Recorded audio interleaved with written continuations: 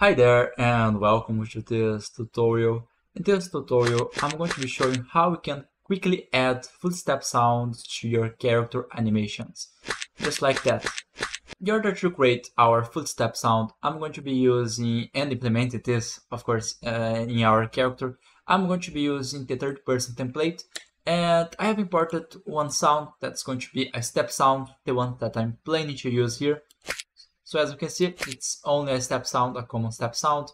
From this, I'm going to right click and I'm going to be creating a cool. So this is going to be our step underscore cool. I think I'm going to only be calling step. So now open this up. And as you can see over here, you can modify if you want a few things.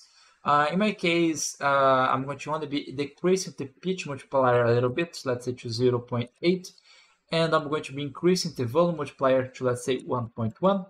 And as you can see, this changes the sound. Of course, this depends a lot on what specific sound you are using. The adjustments need to be accordingly to that, but I just want you to know that you can change the sounds inside the engine. And now I'm going to be searching for the animation that I'm planning to implement this. So let's just search for one. And in my case, it's going to be this run forward animation. So basically, I'm going to be showing how you can implement this in the third-person template in this specific animation. But the same thing is going to be for the other kinds of animations, other types of animations that you are using. So let's say if you're using a different character, it's going to be the basic same thing.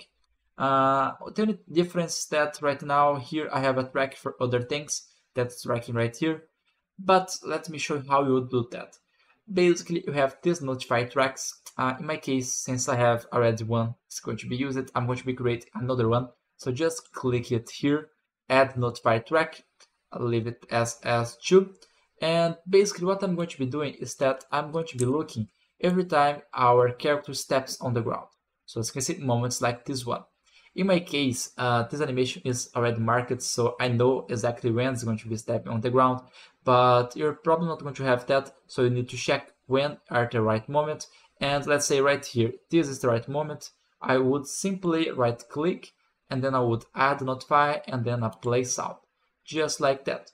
And then I would add that sound that I have just made it. This go over here, just add into here, just like that. So now I would do like this. As you can see, I'm able to hear the sound every time it gets into here. But I need to do that for every time it steps on the ground. So again, I have this marked for me, but in your case, you're probably going to have to look the right moment. So, but I'm not going to be doing that because I have marked already. So I'm going to just be copying this, pasting it down here, and then here, and then here, and then here, and oops, 1 second. Let me just copy this one, paste it here, and then drag it down here. Just like that. So now if I play this, as you can see, every time he steps on the ground, he's going to be playing this sound. Let's just save it. Let's go to our game. And as you can see, it's working fine. And that's basically it for this video. Thanks a lot for watching, and I hope to see you again soon. Visit train.memtinteract.com and enroll in this course to get all source files.